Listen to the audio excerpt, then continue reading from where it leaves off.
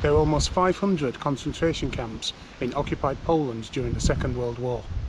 Some of the bigger camps also had sub-camps, satellite camps. Auschwitz, for example, had 40. Stutthof had 105, with the furthest one being almost 200 kilometers away. Today, I walked out of Poznań to a place called Fort 7, which was the first concentration camp set up by the Nazis in occupied Poland.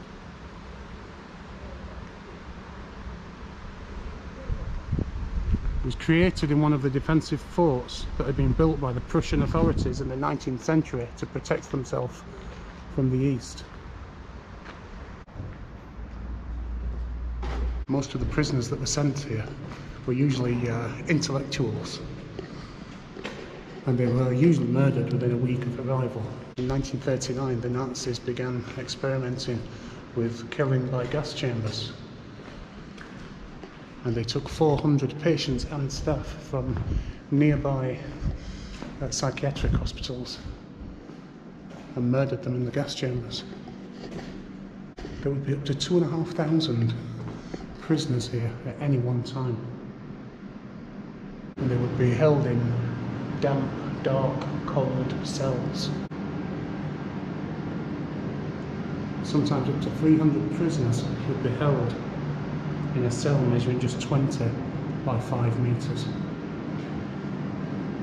The women's cells were in the basement, and it would often get flooded, so the women would have to sleep in cells that were knee deep in water.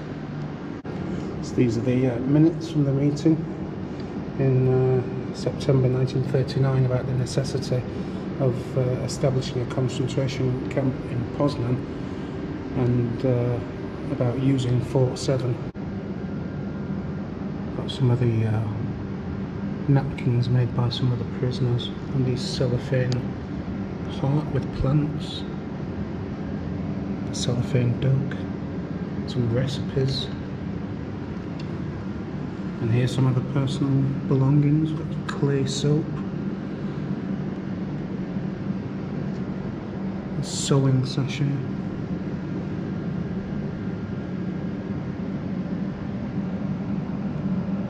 pencil, secret messages that were smuggled out.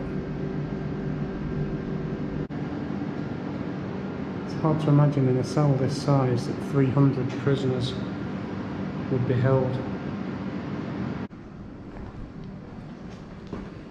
Oh, Jesus. That scared me to death.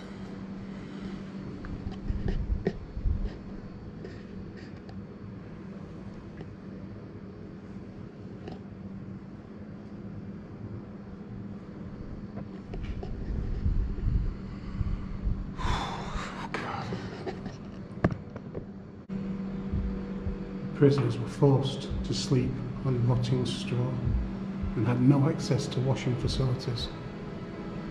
They were tortured and humiliated on a daily basis.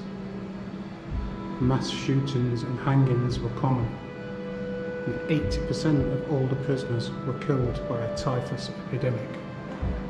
Twice.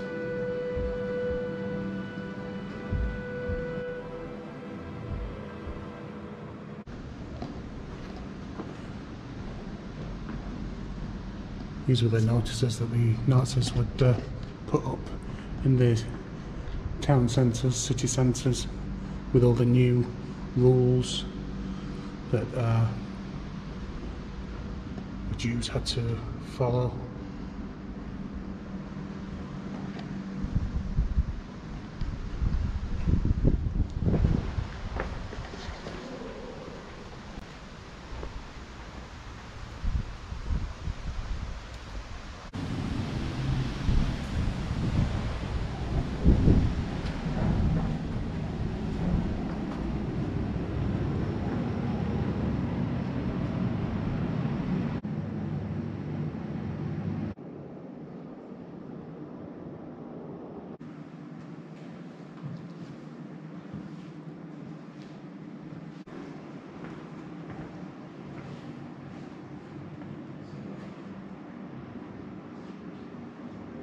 Yeah, so none of the information in that last room was in English.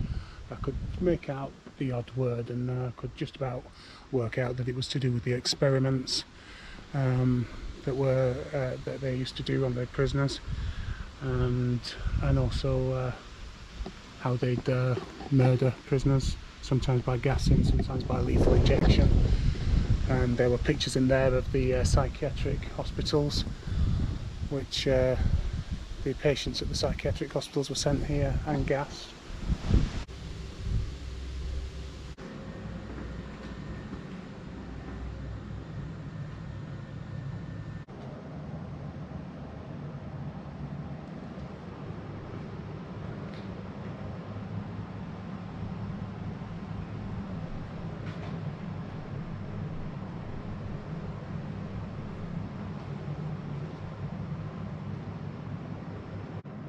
Wow. This is the remains of the cell of death in the Nazi prison.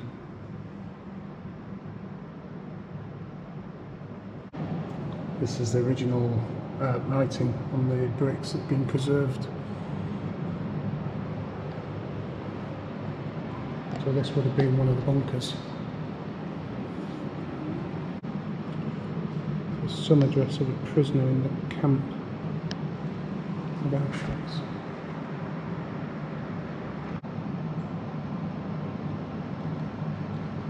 Over here it tells you the concentration camps where, I'm guessing this is where they were sent. It's got Sachsenhausen, Dachau, Auschwitz, Mauthausen, and down here I think we've got the numbers of the prisoners. And quite a lot of them haven't got numbers.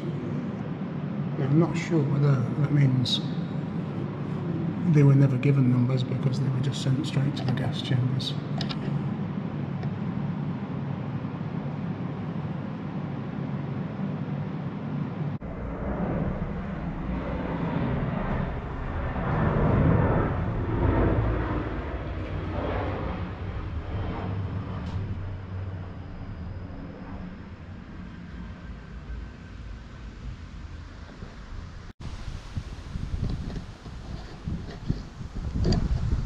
So I think that's it for Fort 7. It's a small place. Obviously, it's not on the scale of you know, camps like Auschwitz or something like that. But it's very unique, and it does kind of make you realise that, you know, not everyone was sent to these vast camps that were built specifically with one purpose in mind. Lots of people ended up in places like this that weren't purpose built for killing or holding prisoners. There was already an existing site that the Nazis adapted to hold prisoners and to experiment with gas chambers. Right at the start of World War II, 1939, people were gassed here, long before it became an actual policy of killing mass amounts of people. And this is the stairway of death. That's all it says about it. It doesn't give me any more information. You can take guides, but I mean, there's no one here at all. I've seen a couple of people, and today on a Tuesday it's free admission as well. It's normally 6 zloty, so I expected there to be a few here, but pretty much had the whole place to myself. I didn't know about this when I was planning my trip to Poznań. It's only because I put in Poznań Holocaust into Google and this place came up. It doesn't really appear on any tourist guides or anything like that. But yeah, this place came up on Google and I couldn't believe it. It's like the first ever concentration camp in Poland. It's right here on the outskirts of Poznań. So I recommend you do it. I walked it, which is not a very pleasant walk, to be honest. It's just one big long straight road, but you can get a tram out here. It takes about half an hour on the tram. It took me about an hour to walk. I'd recommend it. It's an unusual part of history, and one that I've only just discovered myself.